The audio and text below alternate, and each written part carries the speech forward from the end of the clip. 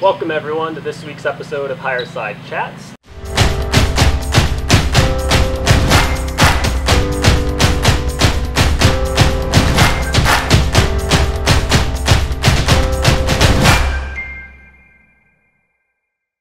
Today we're here with my stepson Lucas.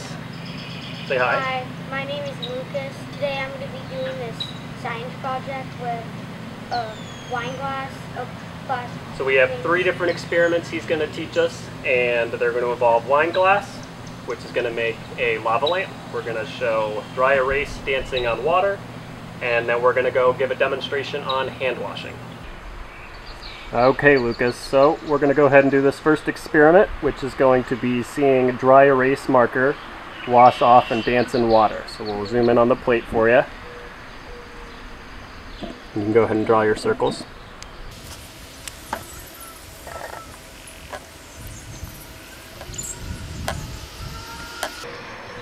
Alright, you can go ahead and grab the water. So what should happen here, everybody, is once it's got 4 little circles drawn with regular Expo dry erase marker. On a clear, you can use a dish. We've got a small plate. He's going to pour some regular water down the corners of it very slowly. And what should happen is those circles should jump off of the plate and move around freely with the water.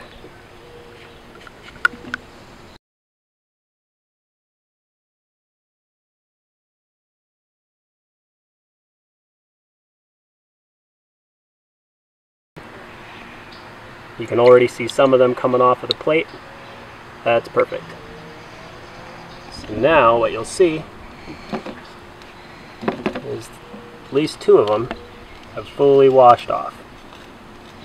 And they're just going to move around with the water. Alright, so now we're on to our next experiment. This is going to make a homemade lava lamp. You can use a wine glass. We just have a regular plastic wine glass that we grabbed from Walmart. You can also use regular glass. You can use a bowl, a cup, just something that's big enough for the reaction to happen. But what we're going to do here, hopefully this works a little bit better than the circles. Circles might take a couple attempts, seeing that if you pour the water too fast, they might not pull off. However, Expo marker is made so the chemicals will actually pull it off of the glass to where it'll just kind of float on top of the water. This one should make a little bit of a lava lamp. We're going to be using just regular oil.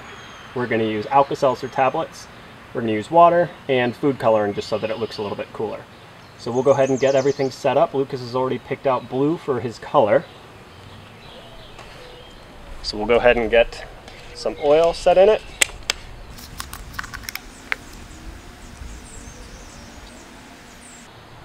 And you want to fill it a decent way up, but still have enough room at the top because there will be a little bit of a foamy residue once it starts having the reaction with the Alka-Seltzer.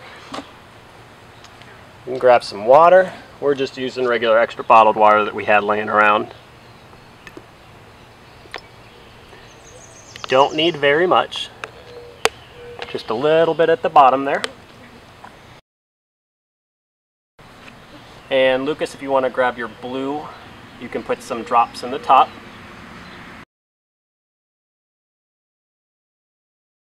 A couple more drops. That should be perfect right there. Alright, awesome. So you can also get a skewer. You can get just anything that's small enough that you can still reach the bottom. You can mix it up. We're actually just going to use a stick that we had laying around in the yard. And now you can see the separation. The water's down at the bottom all nice and blue. We've got the big separation of oil. And now what we're going to do, we have a couple Alka-Seltzer tablets. We'll go ahead and add in there now. We'll let Lucas add those. But we're just going to drop a couple straight in the top, and then it should go ahead and make the lava lamp.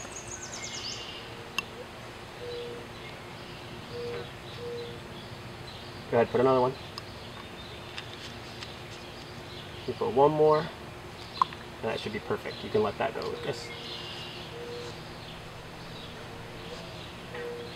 So you're going to see all of those bubbles getting all the blue food coloring and water go all the way up to the top and sink right back down to the bottom, making your own little homemade lava lamp.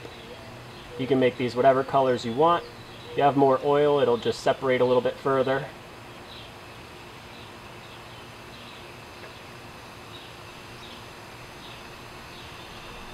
There's your lava lamp.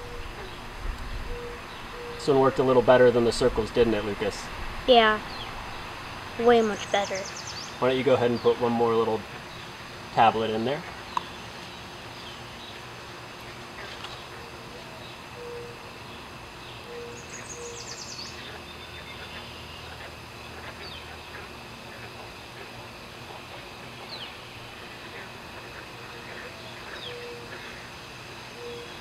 And that'll just keep reacting until the tablets are completely gone.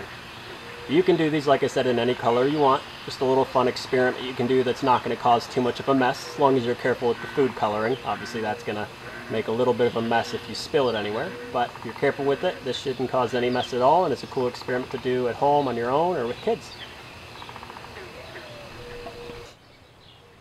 Alright, for our final experiment today, we're just going to give a little bit of information on the importance of using soap when you're washing your hands.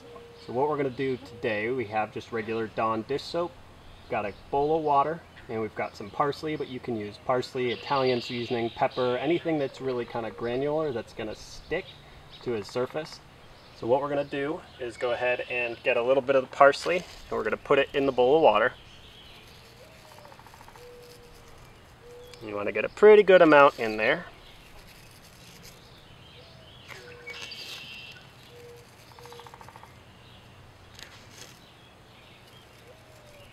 All right. So for this, Lucas, you can go ahead and take off your gloves. Now you don't have to use gloves for any of these experiments. They are not going to be toxic. So what we'll do for this first one, Lucas is going to take one of his fingers and he's going to go ahead and just put it straight down into the middle of the bowl. Go ahead and do that. Kind of spin it around a little bit. Now I'll pull it out. So what you can see, he's got a lot of the parsley flakes all over his fingers. So that's showing what you are doing without any of the dish soap. Alright, so you can shake your hand off to the side, but you're going to use your other hand for the next part. Just going to add a little bit more in there. Get it all mixed in. So we're going to use this plate for the next section, but we're going to just put some dish soap on it. Now I want you to go ahead and just kind of get your other hand's fingers completely coated in the soap. And you can use your other hand to mix it around if you need to. Make sure you get the tops too. Get those parsley flakes off. Alright, you can stop there. Let's make sure you get the flakes off so you can see the difference. Alright, so give it one big shake to the side just to get the excess off, and then go ahead and take one of your fingers, put it all the way down in the middle again. Oh, my fingers. Whatever you want, one or all of them, all the way down in the middle. And pull it back out. Let's try again. We don't have anything to wash your hand off. Okay, so now we have a little different angle of the bowl just so you can really see what the soap is going to do once he gets it on his fingers. So he's going ahead and coating his finger now. Get this one.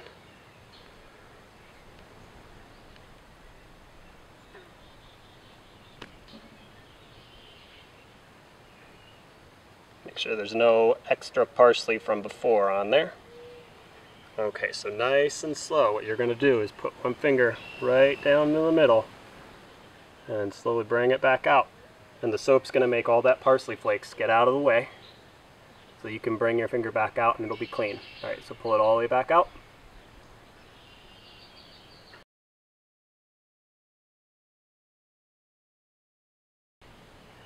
Got it all clean. Just shows the importance of making sure you use soap when you're washing your hands. Alright, Nesco Nation, so those are 3 fun experiments you can do home with your family. Perfectly fun for kids. Good thing to do inside or outside. Just remember to be careful and be safe. Also, I know last week we gave you the opportunity to share any of your quarantales, all of your exciting moments through quarantine, so feel free to still keep submitting those to Hireside chats at nescoresource.com. Other than that, stay happy, stay healthy, and have a good rest of the day. Say bye, Lucas. Bye. I hope you had fun watching our experiment video. You can also try this at home, and it's actually really fun.